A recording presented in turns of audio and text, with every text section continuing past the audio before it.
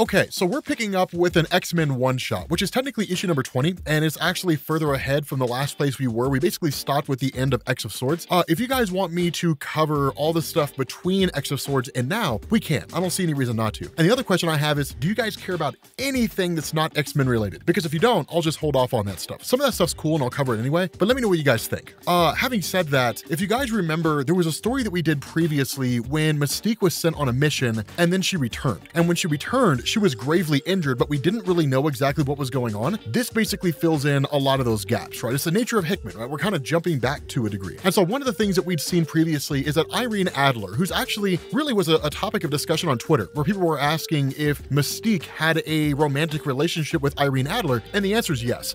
Chris Claremont never really hit it on the nose. He was never like, and they're together, and they're sleeping together. You know, it wasn't really anything like that. But by all standards of measurement, you could basically look at the context of the situation and know that they were a couple. They refer to each other as lovers pretty consistently. And so because of that, one of the things that's gone on here is Irene Adler is, as a lot of you guys know, Destiny. But Destiny has not been resurrected. And the ongoing theme here, the reason why is because with Charles Xavier and Magneto running Krakoa, there's something kind of sinister going on with everything they're doing. More so than that, the entirety of Krakoa hinges on hope. That's it. That's all it hinges on. The idea that as long as the mutants are there on that island, their future is basically guaranteed. If I'm a betting man, I would say that Professor X and Magneto are more or less using all the mutants as cannon fodder, but they see them as almost like messianic characters. They don't really worship them as gods, but they're the people who kind of came along with a plan that was really formulated by Moira McTaggart, and it was, we can all sort of save ourselves and live in a singular location, that kind of a thing, right? We can have a home unto our own. That's not like Genosha, where like 16 million of us were murdered, right? We'll be safe here. And so that's why a lot of the mutants that existed out there ended up casting aside their differences. Former villains took up residence on Krakoa so long as they followed the rules. The big issue here is that with Destiny, she can see the future. If you guys remember the old stories with like Destiny's diaries, she can see the future. And so if Destiny's brought back and she knows what's going to happen, and presumably, even though we don't know it yet, the future is going to be laden with just mutants dying all over the place because Krakoa is going to prove to be a failure, that information would come out and people would abandon Krakoa, right? So Destiny just hasn't been brought back. Now we're assuming that's the case. We don't know definitively if that's true or not, but it's one of these things where Mystique trusts Destiny implicitly. And so one of the things that kind of goes on is ultimately Mystique travels to meet with Forge. Now Forge is a character that we've talked about before, and for a lot of you guys who are new and who are unfamiliar with Forge, imagine him as being the Tony Stark of the mutant population. The difference between Forge and Tony Stark is just legitimately intelligent. Forge's intelligence is a result of his mutant power. And so if you took his mutation away, he'd be nowhere near as capable as he is right now. But with his mutation, he is in a lot of ways on par with Tony Stark. The result of this is that Mystique and Forge kind of have this discussion where they're talking about sort of creating tools, right? This idea that when Mystique says she needs Forge to work on something, the response of Forge is, well, it depends on what it is that you want. And in the right hands, anything is a weapon. Like I can create something like I can use a stick, and in the right hands, a stick is a weapon.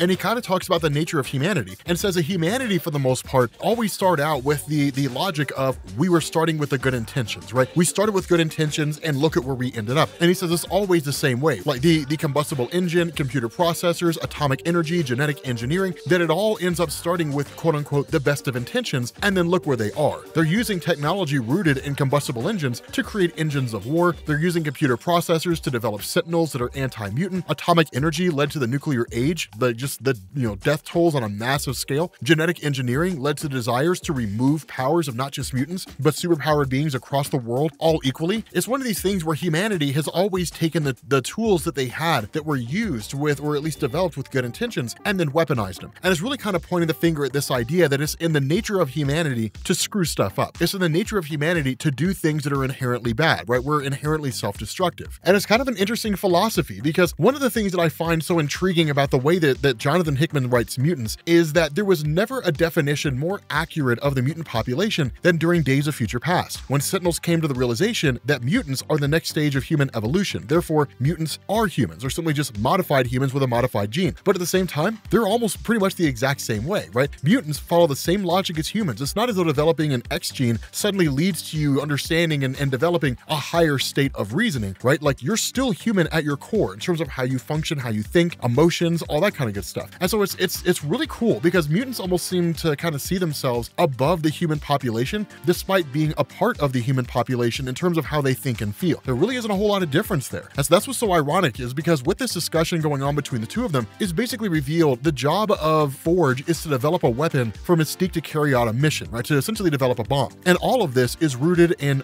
Orchis. Now, what we end up doing is kind of transitioning to Mistique when she travels to the House of M, which is basically the base of operations, where at least kind of like the private citadel where the council meets, right? Where you have Xavier, you've got Magneto, and we basically end up finding out that what happened is Forge created a microscopic singularity generator. Basically, he created an artificial black hole. When the bomb goes off, an artificial black hole will basically grow. An artificial black hole will come into existence and then blink out almost in the blink of an eye. But because artificial black holes and even black holes in general have such a strong gravitational pull, that's all they need. And so the idea is that when the bomb goes off in the Orchis space station, it'll quite literally destroy the station itself. It won't really destroy anything else, right? It won't destroy Sentinel City, where they're developing all the different Sentinels that are there, or their system of orbital platforms, but basically it'll kill the heart of the Orchis operation. And after that, it's just cleanup duty. And so because of that, the whole purpose of Mistique is to go there and pull this off, and she's supposed to be doing it on her own. And so what she ends up doing is actually donning the disguise of a member of Advanced Idea Mechanics operating within Orchis. Now, a little bit of jumping back here, right? Because again, this is the nature of Hickman. We're going all the way back to House and Powers of X with a lot of these references here. So one of the things, if you guys recall from that, is that Orchis was a multinational organization that basically had a lot of members from different groups that were part of its mission, right? So Advanced Idea Mechanics, Hydra, just ordinary human scientists, all kinds of different things. But it existed for the singular purpose of finding a way to destroy the mutant population on Earth, right? It's really, in a lot of ways, the biggest gambit of humanity, right? The single largest undertaking of humanity in trying to eliminate mutants. Up to this point, it was just laws that were being passed, or the Mutant Registration Act, or something like that. And in a lot of ways, they didn't really have much teeth. Groups like Friends of Humanity, for those of you guys who remember the old school stuff back in like the 80s and 90s, stuff like The Right, those kind of organizations actually came closer to destroying the mutant population. Even guys like William Stryker, they came closer to destroying the mutant population than the government ever did. But the government was also bound by laws. You know, the government couldn't just arbitrarily create Sentinels and then send them indiscriminately across the world killing mutants, but Cassandra Nova could, or like the Friends of Humanity could, or William Stryker could. I mean, sure, they were violating the law in doing it, but as long as they stayed under the radar, everything was fine. With things like Project Wide Awake, it was a lot harder to do because there were a lot more moving parts and a lot more organizations involved. And so kind of picking up at the Orchis Forge, if you guys recall Aelia, she was married to Erasmus, and Erasmus was one of the guys who died facing off against the mutants in House and Powers of X. And while we haven't really seen what she's been doing, what we basically learn here is that she's been working on building the perfect Sentinel to essentially plant her husband's consciousness in, so they can begin the process of developing more advanced Sentinels and then ultimately destroying humanity, and then ultimately destroying the mutant population. The way she's done this is wildly intriguing, because the philosophy behind Aelia and even Orchis as a whole is when it comes to the Sentinels that exist out there, they abide by programming, right? Whatever it is their programming tells them to do, they will do, and they can't deviate beyond their programming, right? They're very limited in terms of how they function. But what if you could take a human being and you could take their consciousness, you could basically synthesize it, right? So all the memories you've experienced in your life can be broken down into basically binary code, ones and zeros, and then put into a machine. And so your essence and what makes you who you are is confined within this machine itself, but the machine itself is virtually indestructible with a whole host of abilities. And that's what she's done. She's taken her husband's consciousness and she put it in a Sentinel. She basically created Nimrod. And so this is a huge change from what we're used to with the X-Men mythos. And we knew this was coming because of what Jonathan Hickman has done over the years, the time he's been writing the X-Men in Marvel Comics. Originally, Nimrod was created by other Sentinels. And that was one of the big failings of Nimrod. Despite his capabilities and what he could do, he was severely limited because he was limited by the programming that was given to him by other machines that were limited by their own programming. But unlike that, this is a human being. Humans have no limitations. We're 100% complete imagination. And so whatever we can conceive, we can create. And that's the big thing about Aelia and about people like her, is because she's not bound by the concept of just, we need to create a machine that can kill mutants, we'll make it super advanced. Instead, it's things like taking the artificial mind of a human being and putting it inside of a machine. And so when Erasmus wakes up, he suddenly starts to realize this is kind of weird to me, but at the same time starts to pick up on the fact that he's got all kinds of different abilities here. Now, this is the nature of Nimrod, and this is why I call Nimrod the deadliest enemy of all mutants. Because it's one thing when you're facing off against somebody like Apocalypse. Apocalypse is very capable, and Apocalypse is exceedingly powerful. But Apocalypse's singular motivation is not to just eradicate the mutant population, it's to test both mutants and humanity, to get rid of the weak. And so because of that, we're not talking about just outright elimination, we're talking about culling, more or less. With Nimrod, it's kill everybody, right? Every single mutant, just kill them all. Now, there is a little bit of difference here because you've got Erasmus inside this system, but nonetheless, Nimrod was designed with a host of abilities that made him the perfect machine to take out mutants. He could detect mutants pretty much anywhere within his immediate vicinity and figure out what their weakness was and then use that against them. He could basically duplicate almost any superhuman power that he saw. He could teleport, he could shapeshift. Nimrod could do it all. I mean, the guy was just a Swiss Army knife of just weapons, right? I mean,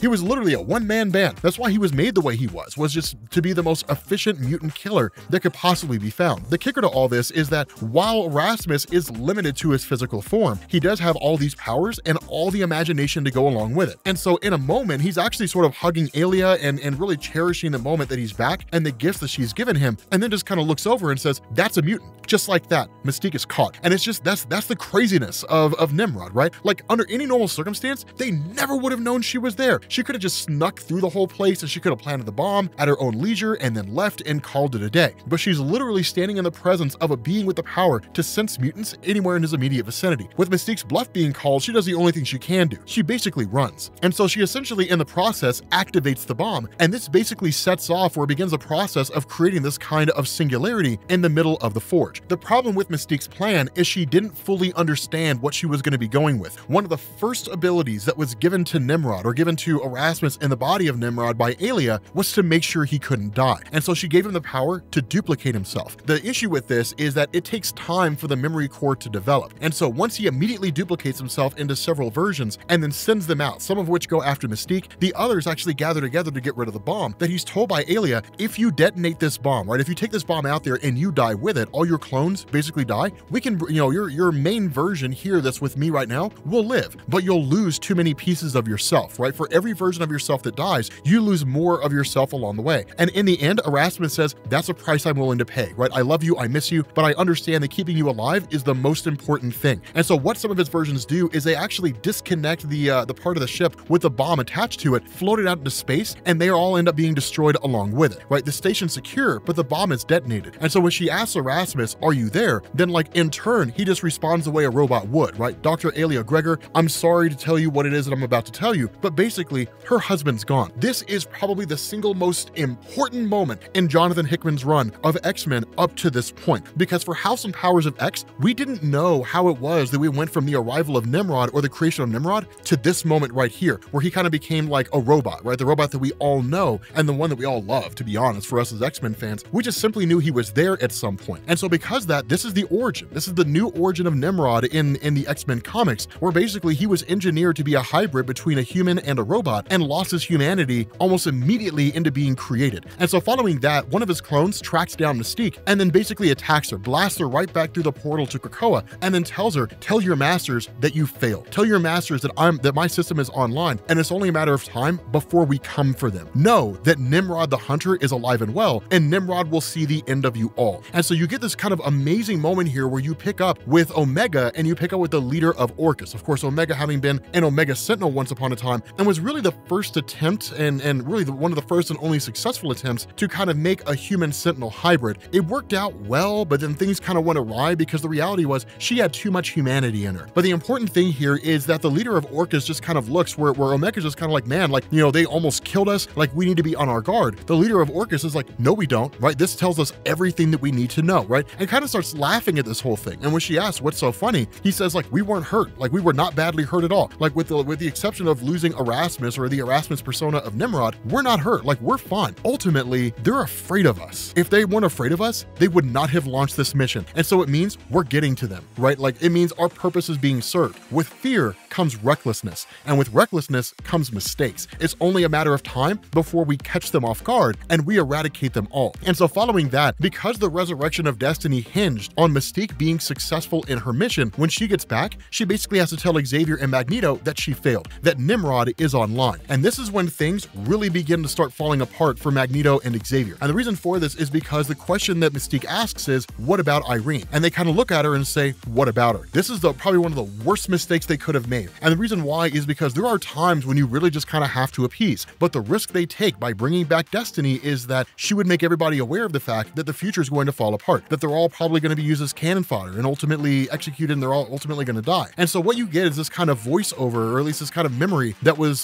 the statement, I guess, that was told to Mistique by Irene at a previous point in time before she died. And she said, at some point in time, Xavier and Magneto are going to create some kind of mutant utopia, a place that's going to be sort of billed to you guys as hopeful. But ultimately, they're selling you on a false bill of goods. This place will seem to be hope for our kind, for the mutant population. When those days come, when that mutant utopia is created, and they come to you as saviors, bring me back. And if they cannot do it, or they will not do it, then burn the place to the ground. And so what's effectively happened here is that Magneto and Xavier have made an enemy out of what could arguably be considered one of the deadliest mutants in existence. Because how can you catch what you can't see? And that's the nature of Mistique, to kind of keep from being caught. And it's kind of a crazy thing. And so essentially, it all looks like it's getting ready to fall apart. It all looks like it's getting ready to end. But with that being said, guys, we're going to bring this video to an end. Thank you guys for watching, and I will catch you all later.